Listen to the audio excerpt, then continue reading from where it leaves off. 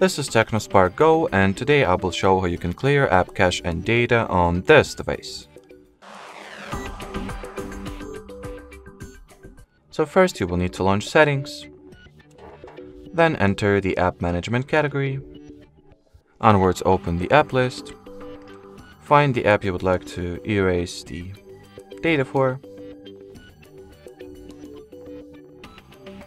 So since the apps are placed in the alphabetical order, so it should not be hard to find the app. Then from here go for the storage and cache, and at the following storage page you can either clear cache exclusively or go for the clear storage option and delete both user data and cache. So that will be it for this video. Thanks for watching and bye bye.